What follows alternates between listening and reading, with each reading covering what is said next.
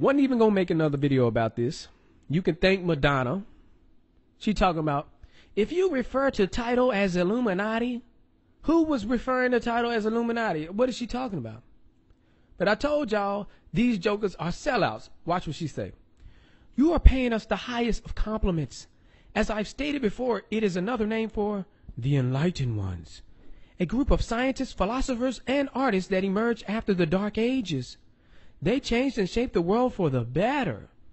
Do the research and find out for yourself.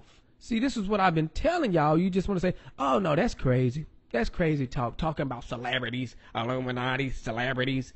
Jokers, they're not in the Illuminati, but they will sell you the New World Order plan, which is a plan of a world government, one world currency, with everybody being microchipped. These artists like Madonna are going to say, oh, yeah, the microchip is a great idea. You know, the microchips having all your money and information. I know some of y'all have heard of can't buy or sell, save you have the mark. No, man, that sounds crazy too. Ah, shut up. You were wrong last time, and you're wrong this time.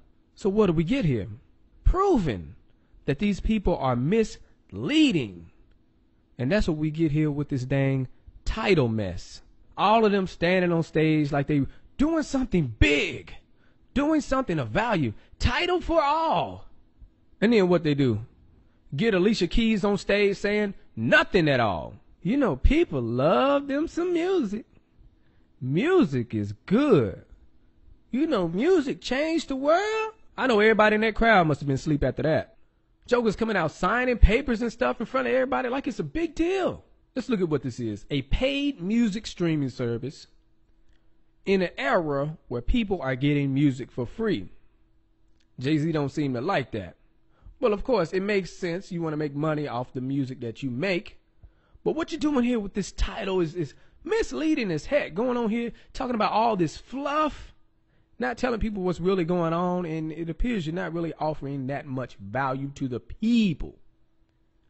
So they offer this service, talking about, okay, you could get the regular service for $9.99 to listen to our music that you're already listening to, that you already been listening to on other services and everywhere else, on the radio, or you can get our exclusive high-definition streaming service for $19.99. This right here, you hear it the way the artist intended, just sounding like Beats by Dre.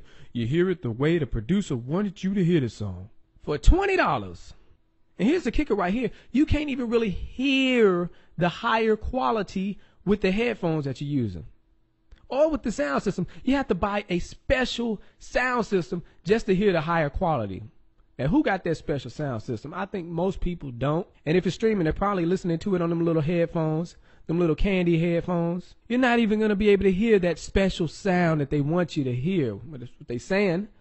It's just an excuse for you to pay that extra money. I mean, you got to come up with something. You just can't say, oh, it's the same thing just like Spotify, except we the artists own it. It's like, all right, yeah, they might like you. They might be your fans, but what are they getting? Are you giving value back to the people? Beyonce talking about, this is for the people, by the people.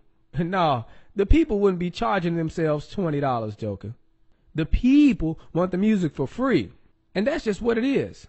You jokers look like idiots standing on stage like you done made some monumental announcement. Something that's already been out. Tidal for all. Yeah, you would wish that everybody would be on Tidal. But you know what? I don't think that's going to happen. Why? Because Tidal sucks. Redsilverj, all I got to say.